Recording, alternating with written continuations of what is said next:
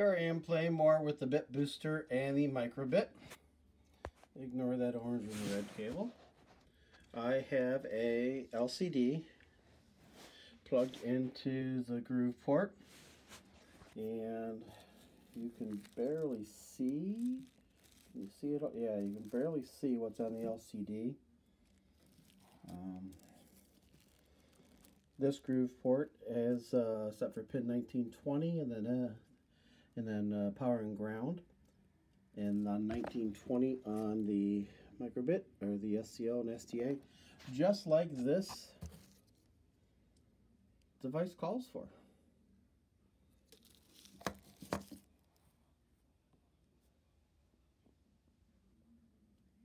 But there's one minor flaw with this. This port is only putting out 3 volts. This LCD needs 5 volts. That's why you can barely see it.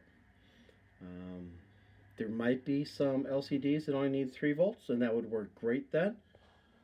I tried plugging in, that's what this is for, some 5 volt power, but actually this device doesn't do 5 volts, it will do 4.5 volts.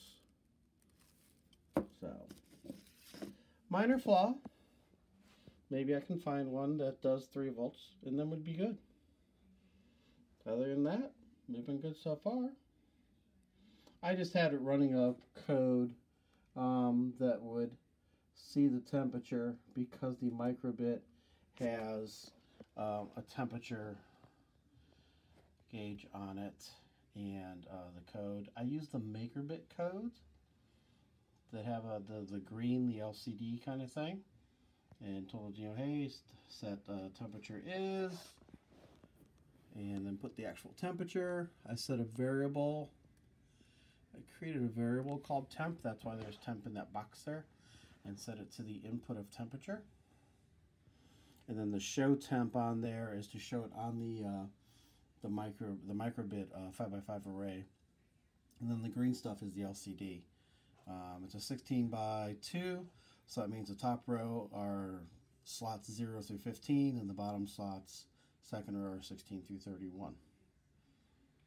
Simple code, but you kind of need it from the MakerBit.